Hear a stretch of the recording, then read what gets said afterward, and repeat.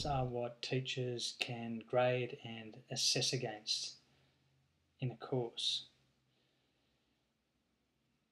To access the scales available in a course, turn editing on.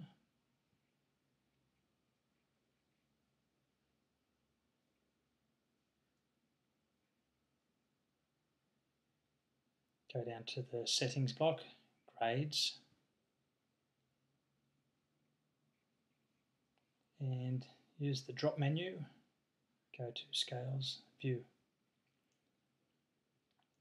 There will be some standard or default scales made available to all courses. Naturally, the system administrator can add more custom scales that could be available in all courses. If you want to add a new scale just for your course, you can do so on this page. Add a new scale.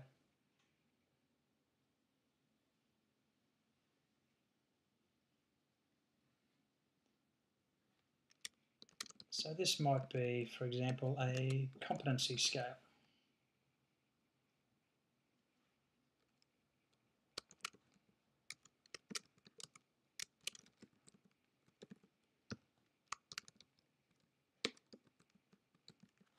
And the work being assessed and graded is either going to be not yet competent or competent.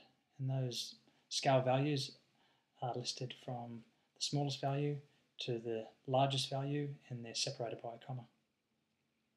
Save changes.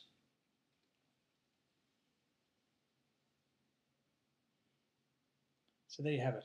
We've added a custom scale, and this will become available when you add an activity that can be assessed, such as an assignment, a forum, and so forth.